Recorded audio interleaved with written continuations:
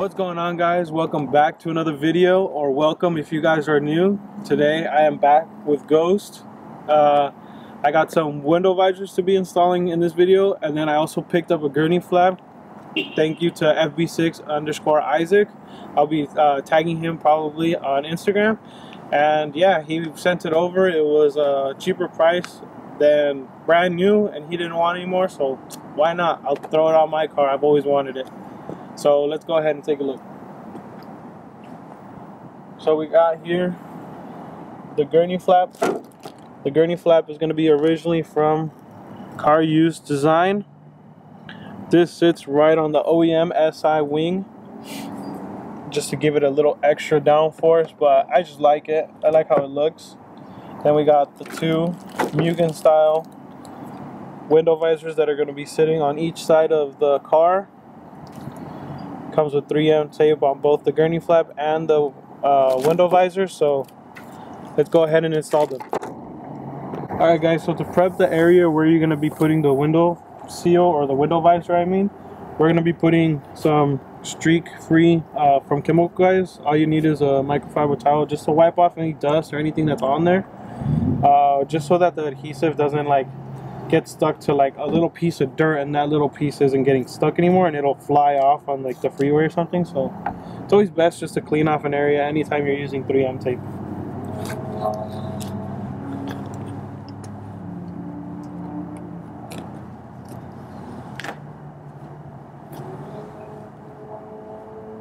And then once you have it already cleaned up, you're gonna want to grab your first window visor.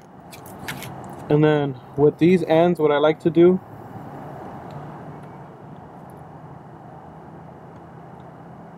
is peel up just like a little bit of it on the corner, just enough to fold it up. So that way when you put it on, you're going to be seeing the red tags on where it goes. And that way if you mess up or you need like a little bit of wiggle room, you can always wiggle it and then peel the rest of it off and make sure it gets stuck. So again, the other side. We're going to be peeling off both of them just so we can pull them off once we're fitting it onto the car.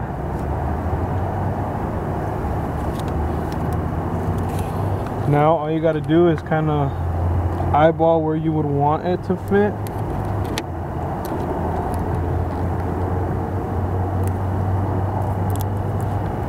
Like right here looks pretty good to me. So all you got to do is just start peeling.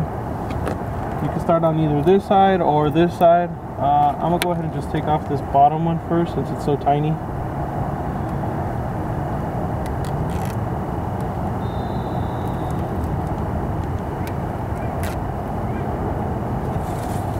So now get it aligned again.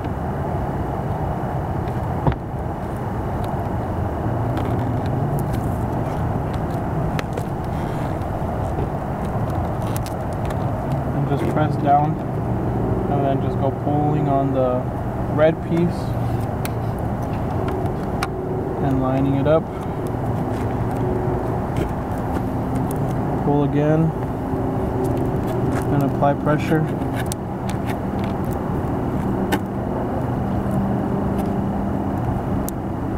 Pull a little bit more, apply some more pressure. I kept this plastic film that they have on it.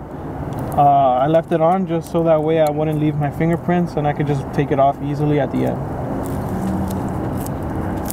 So just keep going the whole rest of the way until you take it all the way off and you press it all the way down, so that way every little piece of sticky tape will get stuck to it. And there you have it. You'll have the first one installed. Just taking off the plastic.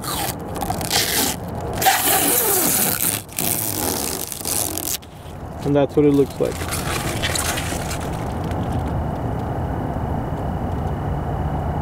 Alright guys, so I have the other window visor that's going to be for the back side of it. I'm going to go ahead and do the rest of them. Try to do a time lapse for you guys. But basically that's the gist of it. Just taking off these red things very carefully, lining it up kind of however you would like it to fit, and yeah, I'll go ahead and do the rest of them in a time lapse.